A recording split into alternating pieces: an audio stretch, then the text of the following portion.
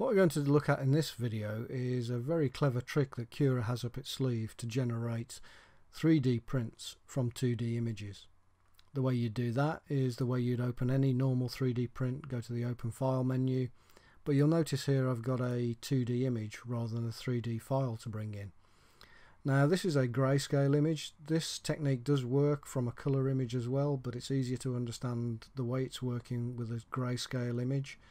You'll see here I've got a mixture of white where it says Ultimaker, black where I've got the robot graphic and the text, and this background is 50% grey. That's the midpoint between being fully white and being fully black.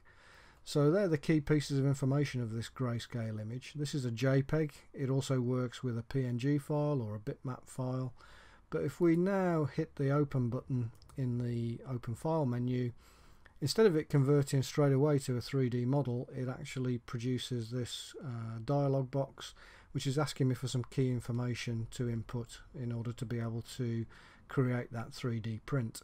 The first thing it wants to know is how high do I want this to be printed out at, so I'm going to specify 2mm. I don't want any background to it, so I'm going to leave base alone.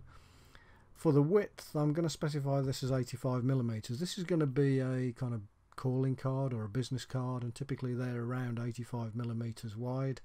You'll notice when I change that dimension, the depth changes automatically. These two dimensions are linked. As soon as I change one, it automatically rescales the other one. I'm going to click on the option where it says darker is higher, and I'm going to leave smoothing alone. And when I now click OK, it just takes a couple of seconds to actually generate that 3D print from that 2D image.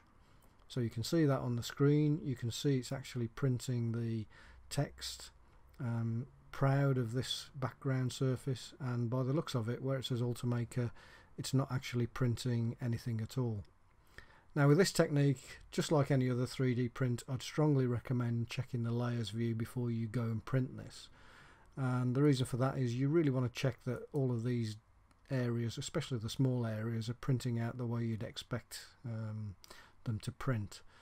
If I now look through this business card layer view, you can see that it starts to print the background. It's not printing anything where it says Ultimaker because that was white, and it prints up to halfway, so 50% grey represents half of 2mm. So at 1mm now it's starting to print out the text and the graphic of the robot, and if I then carry on through to the end of the print, then you can see that that's now my 3D printed business card.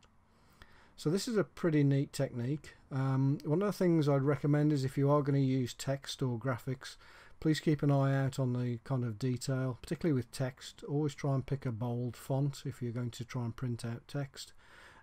Anything too fancy can either need a very fine nozzle to print or it won't print at all.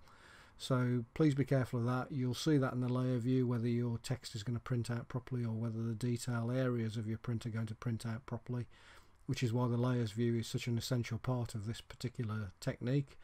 But it can be really useful to use this technique to generate 3D prints just from 2D graphics.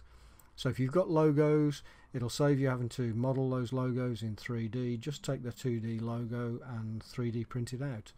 It's a pretty neat trick. It's actually pretty useful, and it works really well.